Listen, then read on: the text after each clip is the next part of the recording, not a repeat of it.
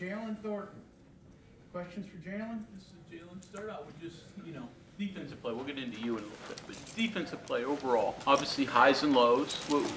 Give me the best moments and the worst moments where you guys need to improve. We haven't started fast in most of our games this year. I think we've picked it up in the second quarter, third quarter, that middle eight portion where you have to be great.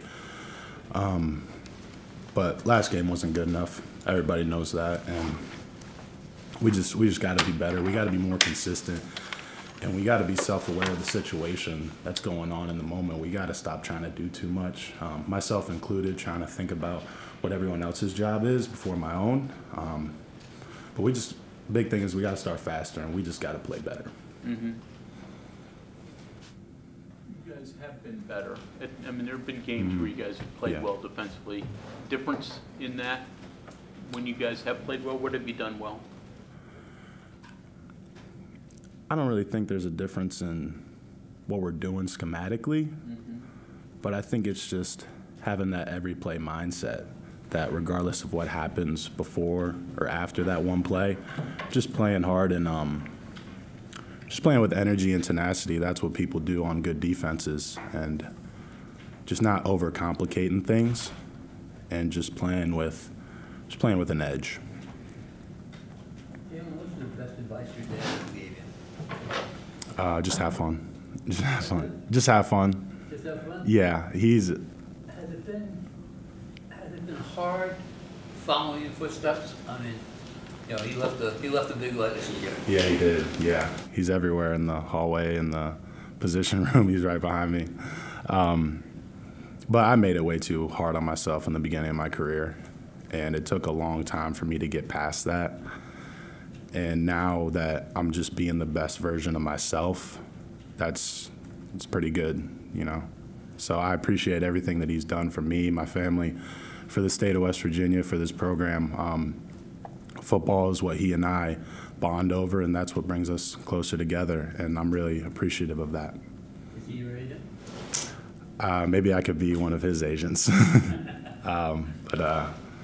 We'll see about that. I'm just trying to live in the moment right now, and playing with this team has been great, especially the guys in that D-line room. I've been a part of some really good D-line groups in my time here.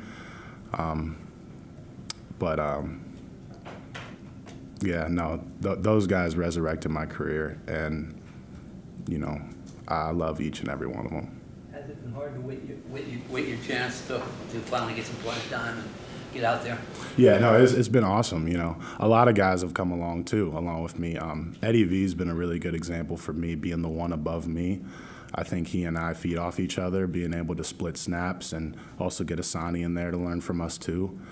Hammond Russell, another guy that's young and is coming along, and he's played really well. And Tommy, we have a lot of good guys in this group that are really feeding off each other, and you can tell, you can see on the field that, we love playing with one another. Now, we got to play better. Last game wasn't our best game by any means. But, you can see that this group is special, and, we'll wait till the end of the season to reflect on that. But, yeah, no, this group we've brought the best out of each other, and I'm excited to see what we continue to do. You mentioned you made it too hard on yourself. What did you mean by that? Just trying to be my dad, just trying to be something I'm not, And I've watched him for a really long time. He's brought me to games here when I was younger, and I've watched old film of him and some of the good players that he played with. Javon Curse was one. But at the same time, that's just not me, And that's a big thing Coach Jackson told me. He's like, you don't have to be your dad. You don't have to be, some of the other good players that you play with, like Dante Keem, like whoever it may be. Like, you just have to be the best version of you. You just have to be the best Jalen Thornton that you can be. And, it's been working out. Jalen, can you put your finger on why the defense has been good at times and struggled at times and really hasn't kind of smoothed it out and been consistent throughout the season? Well, I think it's a mindset, mentality thing more than anything. playing defense, you gotta be a little selfish at times. You gotta be greedy. That's a term we always use. Greedy gang. But you gotta be in sync. You gotta do your 1/11th. We can't have one guy jumping in and out of gaps, other guys not doing their job. It's just we collectively at times we've been amazing, and that's usually when we're all doing our job. But the times that we're not, one or two guys may not do their job, then that's where we fall apart. Now, there were things that we did wrong, and we'll get that fixed. The coaches they've done a tremendous job of putting us in positions to make plays, but we didn't respond to adversity. And that's where we have to be better this weekend against Cincinnati. A little more meaning playing Cincinnati?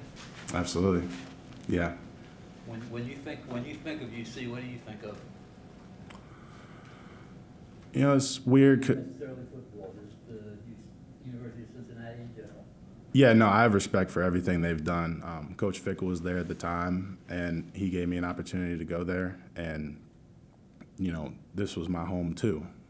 Both places, they hold a special place in my heart. So that would be a surreal moment for me, especially because it could be my final game here. But I'll have to reflect on that down the road. But I'm excited to play that one for sure. I apologize if you already went over this, but Coach Brown talked after the game about he felt he was kind of surprised by the poor play, I guess, because you had such a great week of practice, where in the past he kind of said, okay, practice maybe wasn't that great, I expected it. What do you think maybe happened, and do you agree that the week of practice was great? Like, what do you think maybe happened since that was the case? Yeah, everything was great going into the game. I can't really wrap my head around it.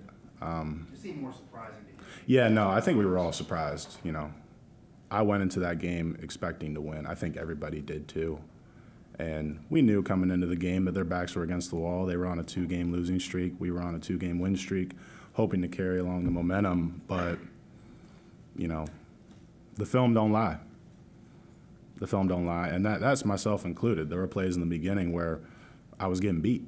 And, you just got to own that. And I think that's the biggest thing for us going into this next weekend is, we can say whatever we want. They beat us,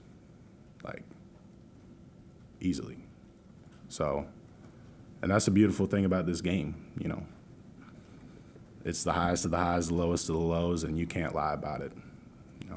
That is one thing my dad's told me, the eye in the sky don't lie.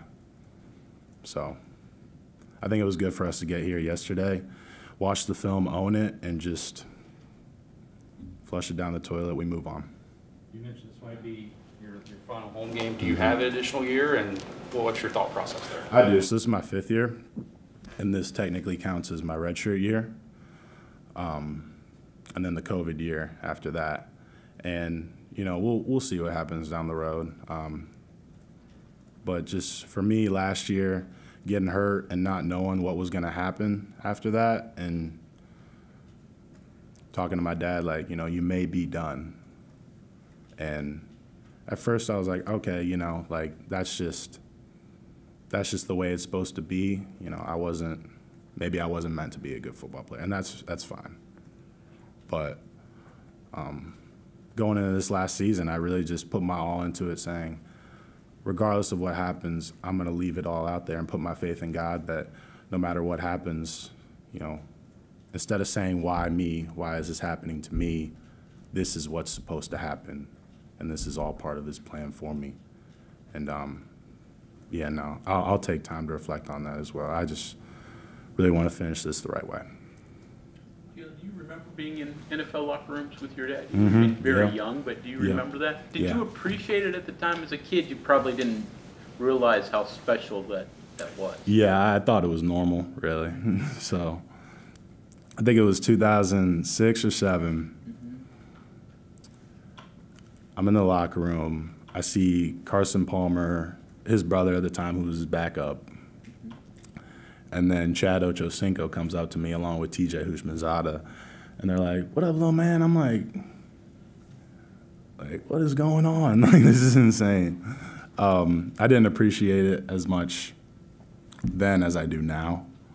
But just moments like that I've been able to share with my dad and my family, that means everything to me, and that's what the game will bring you. I know you're just getting into Cincinnati, the Bearcats, and you'll probably get into them more as the week goes on, obviously, but what's it going to take to kind of flip the performance last week and get a win against the Bearcats on Saturday, in your opinion? Just grit. Just grit. You've seen that Cincinnati's come along, and they're going to be a good team again. You know, they've started to pick it up at the end of the season. They went into Houston, and they got a win, and that's something we weren't able to do. So, and especially in this time in November, teams really start to show who they really are. They start to turn the tide, and they start to get it rolling. So, you know, I'm not even thinking about their record. You know, they're a good team. You knew your dad's legacy when you signed here, obviously. Has it been what you thought? You talked about a little bit about that, playing with, you know, his legacy hanging over your head and trying to live up to him. Has it been what you thought? Harder, easier? Way harder. Way harder for sure. But I appreciate that it went that way, that it went the way that it has for me, because I took so much more than, you know, personal accolades, you know, having a chance at the NFL, being a starter. Like, I thought all those things mattered, but it really doesn't. And, you know, the lessons that I've learned from this game that I'm going to take with me in my career path, whatever it may be, like, those are the things I'm going to look back on, like, well, I'm happy it went that way, because it's easy to be satisfied and, you know, have a great time when you're winning and everything's going your way. But your true character shows when, you know, nothing's really going your way. What is your career path? What do you do after football? Do you business? I would like to stay in athletics. Variety of things. Scouting. I love watching film. That's something that I've thought about. Because after the game, I have to watch the film. Like, I'll come back in here and just watch all of it. Same thing with practice too. And then the agency thing. Maybe my dad needs another agent on the side, so I'll talk to him about that too. In agency and scouting. Yeah, no, I got to pick one or the other, so I'm still trying to figure that out. Real quick, you mentioned Chambers Elite, that experience and what you went through there with that. That was pretty cool. Yeah. Yeah. Yeah. Just your thoughts on that and how it's going to help you. Well, shout out to John Chambers for funding the whole thing. It's amazing. He and his wife have been great to us. But just being able to meet new people and create connections and relationships that you never know, those may help you down the road. And that's another thing that my dad's harped on, is just, you know, be a good person, be kind to people. Like if you're mean to one person here and you meet them down the road, like, they're not going to want to hire you then, like, or whatever they write about you then, like all these scouts or all these people, like, one person they go to and they're like, how was Jalen Thornton? Oh, he was a bad person. And, like, that's just the mark you leave. And, like, that's, like, people remember the bad more than the good.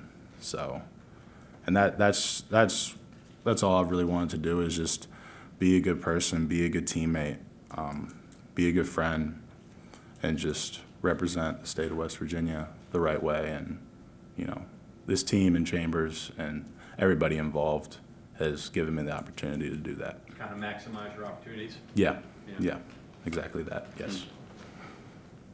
Best food you ate in Germany? Sorry, what? Best food you ate in Germany? The pork knuckle was amazing. It was awesome, yeah. I had that probably like 4 or 5 times, yeah. And that was really good. And their coffee is really good too. Yeah. Okay, thank you, sir. Thank you. Thank you, guys.